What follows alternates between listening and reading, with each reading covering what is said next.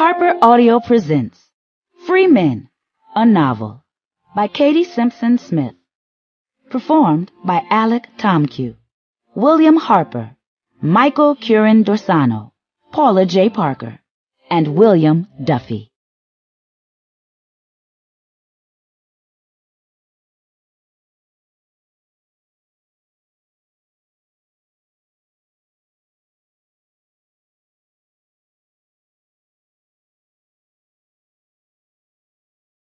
About this time, a bloody transaction occurred in the territory of the present county of Connecticut.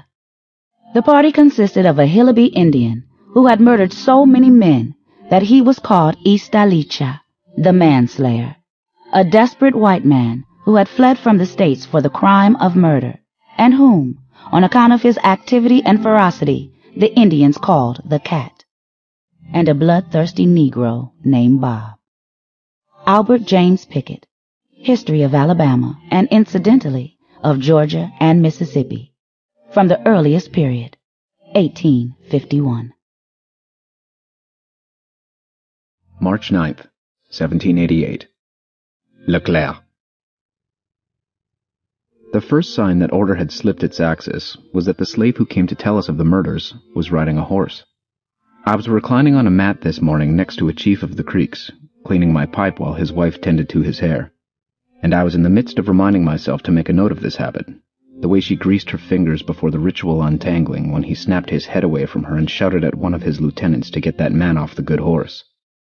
The Indians let their slaves ride mules and are generally rather lax with regard to discipline, but this steed was evidently of superior breeding, which detail briefly obscured the greater fact that the slave was alone and was clearly distraught. I traveled down to the southern hunting grounds yesterday with my chief and his attendants and various wives, including my own, and I was expecting a reprieve from the recent flurry of negotiations and skirmishes that now color the post-revolutionary landscape of the inner American wilds. I'm grateful for the role that I, an outsider and a Frenchman, have been given in such proceedings, but I have long preferred to take an observational seat. Though I can now see how my intellect and experience are useful to these Creeks, or Muskogee, as they call themselves. I pursued this circuitous path to America in order to catalog the divergences of man.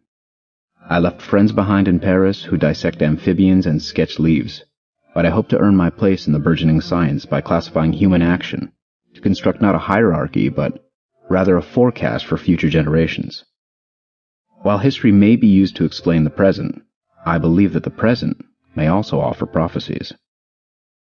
So when he dismounted and brought us his story, that the trading party consisting of 4 American loyalists en route to Pensacola, who traveled south with our protection and with Creek slaves as guides, were brutally attacked and slaughtered in the dark of night by a band of ruthless highway robbers, who stole their bags of silver and slit their throats, and that this band comprised a white man, a Negro, and an Indian who appeared in the dark to be a member of the Creek Nation. Well, I saw this to be a rare encapsulation of the types of man, a scale model of American brutality and independence, and I volunteered to hunt them down. Because I have yet to fail him, my chief Silawatka agreed, and I retired to my tent to prepare my belongings and inform my wife. She's a decent woman, and did not protest when she was matched to me in one of the early ceremonies of my attendance in this nation. I came from France via the Arctic and the northern American cities, but I have not been more pleasantly welcomed than in the towns of the Upper Creek. A marriage is seen as an act of trust, and an invitation into their elaborate kinships, which remind me of the royal houses of Europe with their dueling clans and irrepressible gossip. The Indians, however, are far less savage, and their hospitality unparalleled. I informed my wife that her paramount duty besides the daily labor in the field that occupies these women is to provide me with a steady supply of paper and ink. These commodities here are rare, but she must have a well-developed relationship with traders, for whenever I run out, there she is with a new sheaf bound and tied with twine. If my researches earn any audience among the European journals, I will credit her as my assistant. Silawatka afforded me 3 Creeks and the original slave to guide me to the site of the outrage, which fortunately lies closer to these hunting grounds than our town of Hillbilly, so that my pursuit will be abbreviated.